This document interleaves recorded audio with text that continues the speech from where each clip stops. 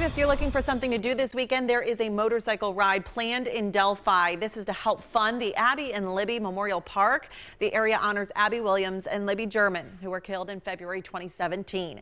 CBS 4's Jessica Hayes has the details. Until recently, the Abby and Libby Memorial Park was just a field, but now the playgrounds, the ball fields are becoming a reality. Over the last few months, the work started. We've literally had thousands of people that have contributed to this park project. The amphitheater is built. Bathrooms will be finished this month. Lights are up. We've had a lot of people that have really helped us move the needle. It's overwhelming and humbling. It's a project started by the families, Libby's grandparents, Abby's mom, and her grandparents, Eric and Diane Erskine. A project then embraced by thousands. They can imagine a daughter, a granddaughter, a niece, a neighbor or something, and they just want to do something to help. And we sincerely appreciate all of it. After their loss, donations poured in to help these families.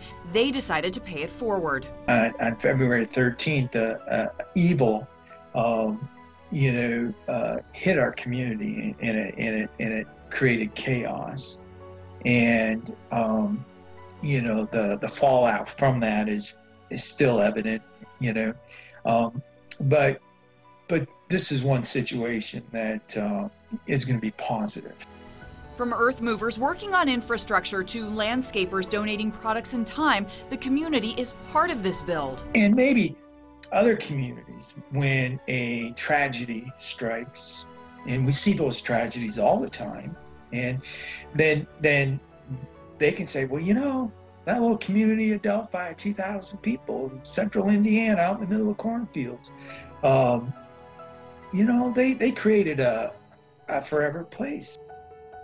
The annual motorcycle ride to help fund the park is Saturday. For more on that or to make a donation, head to CBS4Indy.com. In the newsroom, I'm Jessica Hayes, CBS 4 News.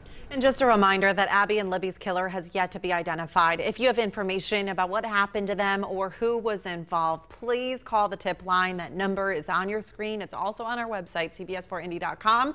You can also email the tip line, Abby and Libby tip at CACOSHRF, so CarrollCountySheriff.com. Yeah.